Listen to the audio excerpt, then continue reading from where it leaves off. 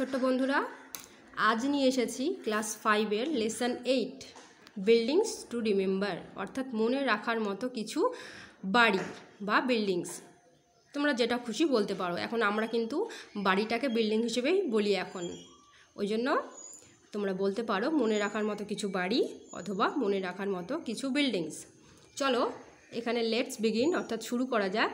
Hair is a chart of important heritage buildings, অর্থাৎ ঐতিহাসিক কিছু বিল্ডিংস বা বাড়ির এখানে নাম দেওয়া রয়েছে বা চার্ট দেওয়া রয়েছে, সেগুলোকে একটুখানি পড়ে দেখি। বলেছে প্রথমত পিকচার নেমস অ্যান্ড প্লেসেস, অর্থাৎ পিকচার দেওয়া রয়েছে, তার নাম দেওয়া রয়েছে এবং সেগুলো কোথায় অবস্থিত সেই জায়গাটার নাম দেওয়া রয়েছে। প্রথমটা আছে কুতুব মিনার, দিল্লিতে। দ্বিতীয়টা আছে গোল্ডেন টেম্পল, অমৃতসর, পাঞ্জাবে, অর্থাৎ পাঞ্জাবের অমৃতসরে অবস্থিত। তৃতীয়টা আছে চারমিনার, যেটা হায়দ্রাবাদ, অন্ধ্রপ্রদেশে অবস্থিত। ফোর্থটা দেখো, বলেছে কোনার্ক সান টেম্পল, যেটা কোথায় অবস্থিত না উড়িষ্যার কোনার্কে। তারপরটা আছে হাজারদুয়ারি প্যালেস, অর্থাৎ হাজারদুয়ারি প্যালেসটা কোথায় অবস্থিত? ওয়েস্ট বেঙ্গল, মুর্শিদাবাদে, অর্থাৎ আমরা যেখানে বসবাস করি ওয়েস্ট বেঙ্গলে। শহীদ মিনার কলকাতায় অবস্থিত, সেটাও কিন্তু আমাদের ওয়েস্ট বেঙ্গলেই। তারপর আছে Victoria Memorial, Kolkata, West Bengal. এগুলো মনে রাখার মতো কিছু বিল্ডিং। এবার চলো আমাদের টেক্সটে ঢুকে যাই, টেক্সটে কি বলতে চেয়েছে। লেটস রিড, অর্থাৎ চলো পড়ি। এখানে দেখো মিতা অ্যান্ড হার ক্লাসমেটস, অর্থাৎ মিতা বলে একটি মেয়ে এবং তার সহপাঠীরা, টিম অফ 25, অর্থাৎ কতজন ছিল? 25, অর্থাৎ 25 জনের একটা team. Went to Bandel last Saturday with their history teacher, অর্থাৎ তাদের একজন ইতিহাসের টিচারের সঙ্গে বা ইতিহাসের শিক্ষকের সঙ্গে কোথায় যাচ্ছিল? লাস্ট সানডে, অর্থাৎ যে গত স্যাটারডে, গত শনিবার তারা ব্যান্ডেলে গিয়েছিল। দে ভিজিটেড, তারা ভিজিট করেছিল বা visited the Bandel church. They visited the Bandel church, অর্থাৎ তারা ঘুরেছিল ব্যান্ডেল চার্চে। ইট ওয়াজ দেয়ার ফার্স্ট আউটিং, এটা হচ্ছে তাদের প্রথমবারের মতন বাইরে যাওয়া। আউটিং মানে হচ্ছে একটা ছোট্ট একটা ট্রিপ, ঠিক আছে? সো এভরিবডি ওয়াজ এক্সাইটেড, সুতরাং সবাই খুবই আনন্দ বা উৎফুল্ল ছিল। দেয়ার বাস স্টার্টেড ফ্রম চন্দননগর, তাদের বাস শুরু হয়েছিল কোথা থেকে বা স্টার্ট করেছিল কোথা থেকে? চন্দননগর থেকে। অন দেয়ার ওয়ে, তাদের রাস্তায়। দ্য টিচার, অর্থাৎ যে টিচারটা ইতিহাসের যে শিক্ষকটা তাদের সঙ্গে গিয়েছিল, তিনি জিজ্ঞাসা করলেন, আস্কড মানে জিজ্ঞাসা করলেন, দেম মানে তাদেরকে, weather anyone had visited the Bandel church before, অর্থাৎ এর আগে কোনোদিনও কেউ ব্যান্ডেল চার্চে গেছে কি না। Most of them had not, বেশিরভাগ বলল কি যে যায়নি। সো দে রিমাইন্ড সাইলেন্ট, অর্থাৎ যেহেতু তারা সকলেই যায়নি, বেশিরভাগ তারা চুপ হয়ে থাকলো, কোনো উত্তর করলো না। Mita was an exception, Mita হলো ব্যতিক্রম তাদের মধ্যে বা ব্যতিক্রম ছিল। তার কারণটা দেখি, যদিও মিতা ছিল তাদের মধ্যে ব্যতিক্রম। শি সেইড, সে বলেছিল, উইথ এনথিউজিয়াজম, অর্থাৎ খুব উৎফুল্লার সঙ্গে, অর্থাৎ আনন্দ বা উৎফুল্লের সঙ্গে। ইয়েস ম্যাডাম, অর্থাৎ হ্যাঁ ম্যাম আমি গেছিলাম, এইরকম ধরনের কথাবার্তা বলতে চাইছে। I have visited the place before, আমি সেই জায়গাটায় গেছি অনেক আগে। Oh really, that's great, tell us what this place is like, Mita said the teacher. টিচারটি তখন বলল বা শিক্ষকটি বললেন, এখানে শিক্ষিকাটি বললেন যে ও তাই নাকি, তুমি গিয়েছিলে, সেটা তো খুব ভালো কথা, তাহলে তুমি আমাদের ওই প্লেসটা সম্পর্কে কিছু বলো দেখি। আচ্ছা, তারপরে দেখো সেই টিচারই বলছে, everybody was looking at Mita, যেহেতু কেউ এর আগে যায়নি কিন্তু মিতা বলল যে সে গেছে, সেই জন্য সকলেই মিতার দিকে হা করে তাকিয়ে দেখছে যে মিতা কি বলছে। উইথ কিন ইন্টারেস্ট, অর্থাৎ তীব্র আগ্রহের সঙ্গে মিতার দিকে তাকিয়ে আছে শোনার জন্য। মিতা বিজ্ঞান, মিতা শুরু করেছিল। মাই আঙ্কেল হু লিভস দেয়ার, আমার একজন কাকা যিনি ওখানে বসবাস করেন, took me to the church, নিয়ে গিয়েছিলেন সেই চার্চে বা গির্জায় নিয়ে গিয়েছিলেন। What did you C there asked Amina. Amina বলে একটি তার বান্ধবী বা মিতার একটা বান্ধবী ছিল আমিনা, সে তখন জিজ্ঞাসা করলো তুমি সেখানে কি দেখেছিলে। ওয়ান অফ মিতাস ফ্রেন্ড, অর্থাৎ আগেই বলেছি মিতার একটা বান্ধবী আমিনা, সে জিজ্ঞাসা করলো যে তুমি সেখানে কি দেখেছো। Mita was about to speak when the teacher stopped her said she said, sorry এই পর্যন্ত আগে বলে নিই। Mita was about to speak when the teacher stopped হার, অর্থাৎ মিতা যেই মাত্র বলতে যাবে সেই মাত্র তার শিক্ষিকা তাকে মানে থামতে বলল বা থামতে বলেছিল। শি সেইড, সেই শিক্ষিকাটি বললেন যে if Mita tells us right now about everything she had seen, যদি মিতা সমস্ত কিছু বলে দেয় সে যা দেখেছিল, we will get familiar with all it's details, আমরা এগুলোর সম্পর্কে সমস্ত কিছু জেনে যাব। Let the church remain a surprise to us, চলো আমরা এই গির্জাটাকে আমাদের জন্য একটা সারপ্রাইজ হিসেবে রেখে দিই। খুব ভালো কথা, আমরা আগাম যদি কোনো কিছু জেনে যাই সেটা আর আমাদের জন্য সারপ্রাইজ থাকে না, সেই কথাই সেই শিক্ষিকা তাকে বলতে চাইলো বা সকলকে বলতে চাইলো। Sunita one of the students asked the teacher, মানে হচ্ছে সুনিতা হলো একটা স্টুডেন্ট, সেই যে 25 জন স্টুডেন্টরা যাচ্ছিল তাদের মধ্যে একজন, সে টিচারকে জিজ্ঞাসা করলো বা শিক্ষিকাকে জিজ্ঞাসা করলো দেয়ার আর so many places we could have visited, মানে হচ্ছে অনেকটা জায়গা আছে যেটা আমরা ঘুরতে পারতাম। Why have we chosen Bandel church then madam, অর্থাৎ সে খুব সুন্দর একটা প্রশ্ন করেছে এখানে যে অনেকগুলো জায়গায় তো ঘোরার মতো আছে, তাহলে আমরা কেন ব্যান্ডেল চার্চটাকেই বেছে নিয়েছি ম্যাম। তখন টিচার স্মাইল্ড, অর্থাৎ সেই শিক্ষিকাটি হাসলেন। A very good question Sunita, সুনিতার দিকে বললেন তাকিয়ে যে সুনিতা তুমি একটা খুব ভালো প্রশ্ন করেছো। শি কন্টিনিউড, তখন সেই শিক্ষিকাটি বলা শুরু করলেন আবার। Sometimes we visit a place for fun and enjoyment, কিছু কিছু সময়ে আমরা কি করি ভিজিট মানে হচ্ছে ঘুরে আসি, প্লেস একটা জায়গা, ফর ফান অর্থাৎ আনন্দ এবং এনজয়মেন্ট অর্থাৎ এনজয়ের জন্য আমরা কোনো একটা জায়গা ঘুরতে যাই। অ্যাট টাইমস, ঠিক সেই সময় hour visit helps us to gather valuable information about the history and culture of a place, বলছে ঠিক সেই সময় আমাদের যে ঘোরাটা আমাদেরকে সাহায্য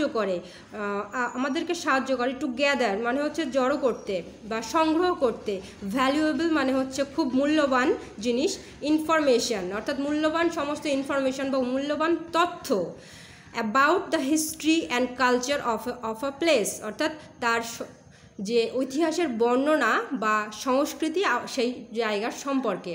অর্থাৎ এই জায়গাটা একটুখানি আমি বলে দিই তোমাদের, এখানে টিচার বলতে চাইছেন যে অনেক জায়গা থাকা সত্ত্বেও তিনি ব্যান্ডেল চার্চটাকে এই জন্য মানে বেছে নিয়েছেন, সেটা একটা ঐতিহাসিক জায়গা এবং ওই জায়গাটাকে ঘিরে অনেক কিছু তথ্য আছে জানার মতো, এই জন্যই তিনি সেই জায়গাটাকে বা ঐতিহ্য বা আমাদের সংস্কৃতি জড়িয়ে আছে, এই জন্য তিনি ব্যান্ডেল চার্চটাকে বেছে নিয়েছেন, সেটাই বোঝানোর জন্য এই কথাটা বলেছেন।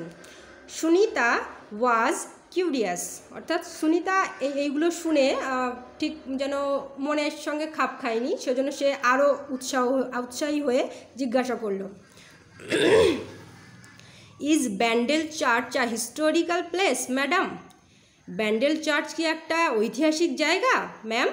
তখন সেই ম্যাম উত্তর দিল ইয়েস মাই চাইল্ড, হ্যাঁ আমার সোনা, it is one of the oldest churches in West Bengal said the teacher, অর্থাৎ তখন সেই শিক্ষিকা উত্তর দিলেন যে এটা হলো একটা ঐতিহাসিক গির্জা আমাদের পশ্চিমবঙ্গের।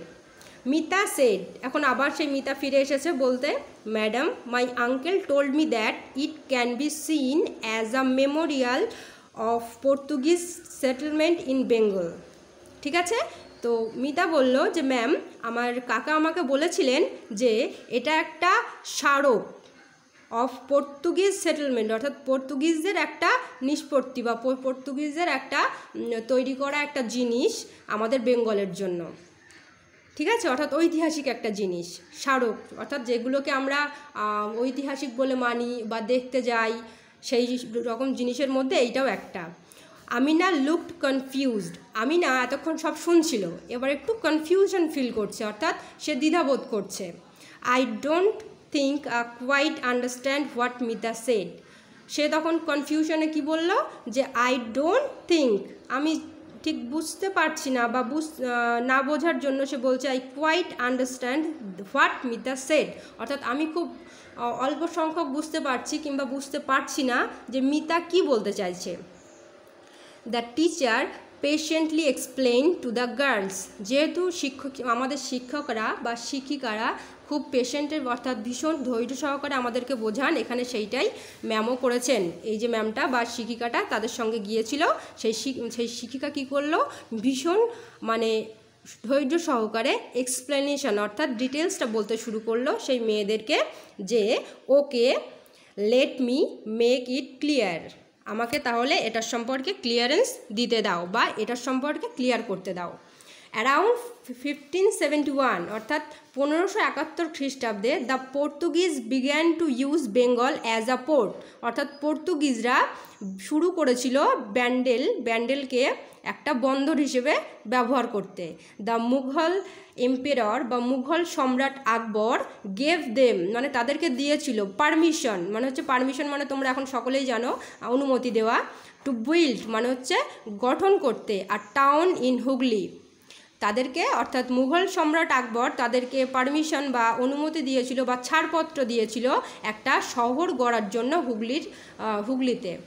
তো ইন 1579 অর্থাৎ 1579 খ্রিস্টাব্দে the Portuguese built a port on the banks of the Hooghly, অর্থাৎ হুগলির তীরে, সম্ভবত হুগলি নদীর তীরে তারা কি করেছিল, একটা বন্দর তৈরি করেছিল। কারা না, পর্তুগিজরা 1579 খ্রিস্টাব্দে। দে called over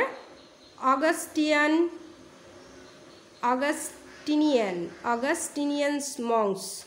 They called over Augustinians monks from Goa. তাদেরকে বলা হতো সাধারণত অগাস্টিয়ান সন্ন্যাসী, ঠিক আছে, ফ্রম গোয়া, যারা গোয়া থেকে এসেছিল, to build a church at Bandel in 1599। যেহেতু তাদের অলরেডি একটা বসতি গড়ে উঠেছিল বা শহর গড়ে উঠেছিল, তখন কি হলো, অগাস্টিয়ান কিছু সন্ন্যাসী এসে গোয়ার থেকে ওখানে একটা চার্চ গঠন করেছিল, যার নাম হলো ব্যান্ডেল 1599 খ্রিস্টাব্দে। এই পর্যন্ত আশা করছি বুঝতে পেরেছ। এবার চলো অ্যাক্টিভিটিতে চলে যাই। এখানে দেখো প্রথম অ্যাক্টিভিটিতে কি বলা আছে যে complete the table with information from the text, অর্থাৎ টেক্সট থেকে আমাদের এই যেগুলো দেওয়া রয়েছে সেগুলোকে মানে ফিল করতে হবে। ওয়ার্ক উইথ ইয়োর পার্টনার্স, মানে তোমার পার্টনারদের সঙ্গে করতে হবে। One is done for you, একটা করা আছে, বাকিগুলো তোমাদের করতে হবে। Name of the monument visited, তারা যেটা ভিজিট করেছিল সেই জায়গাটার নাম কি, দ্য ব্যান্ডেল চার্চ, এটা করে দেওয়া রয়েছে।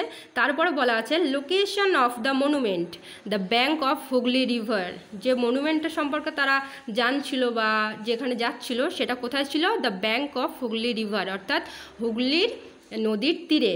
নাম্বার অফ টিম মেম্বার্স মানে হচ্ছে যারা যাচ্ছিল একসঙ্গে ঘুরতে, সেই মিতা, সুনিতা, অমিনা, এদের জনসংখ্যা কত ছিল, 25 জন, এখানে 25 লিখে দিয়েছি। মিনস অফ ট্রান্সপোর্ট, অর্থাৎ তারা কোন ট্রান্সপোর্টে করে যাতায়াত শুরু করেছিল, আমরা পড়ার প্রথমেই দেখেছি বাসে করে, অর্থাৎ বাস লিখে দিয়েছি। দ্য মুঘল এম্পিরর অর্থাৎ মুঘল সম্রাট মেনশনড হেয়ার, কোন মুঘল সম্রাটের সম্পর্কে এখানে বলা আছে, আকবর, আমি সেটাও লিখে দিয়েছি। The year the church was build, অর্থাৎ চার্চ কোন সালে গঠিত হয়েছিল বা বানানো হয়েছিল, 1599 খ্রিস্টাব্দে, 1599। চলো এবার অ্যাক্টিভিটি 2টা কী লেখা আছে সেটা দেখি। Find out words with similar meanings from the text. এখন দেখো আনসার্ড, কোনো কিছুর আনসার দেওয়া মানে কি, মানে উত্তর দেওয়া। এক্সপ্লেইনড মানেও কিন্তু সেই কোনো একটা কিছুর উত্তর দেওয়া। স্টেয়ারিং মানে দেখা, লুকিং মানেও দেখা। টোল্ড মানে বলা, সেইড মানেও বলা। স্টার্টেড মানে শুরু করা, বিজ্ঞান মানেও শুরু করা। স্ট্যাবলিশ মানে তৈরি করা, বিল্ড মানেও তৈরি করা। ক্যারিড অন মানে হচ্ছে তোমার বলা, কোনো কিছু কন্টিনিউ করা, সেটাও কন্টিনিউ আমি লিখে দিয়েছি, এটা তোমাদের সুবিধা হয়ে যাবে। তারপরে দেখো বলছে activity 3-তে feel in the blanks with the correct form of the given verbs in the brackets। অর্থাৎ লাস্ট সানডে রেবা ভিজিটেড কোনটা হবে দাজু? যেহেতু লাস্ট সানডে বলা আছে অর্থাৎ এখানে বোঝাই যাচ্ছে পাস্ট টেন্স, ওই জন্য ভিজিটেড হবে। দে ড্রাঙ্ক কফি এভরিডে, তারা প্রত্যেক দিন কফি খায়, সেই ক্ষেত্রে কিন্তু এখানে ড্রাঙ্ক হবে না, অর্থাৎ পাস্ট নয়, এটা কিন্তু প্রেজেন্ট, ওই জন্য ড্রিঙ্ক হবে।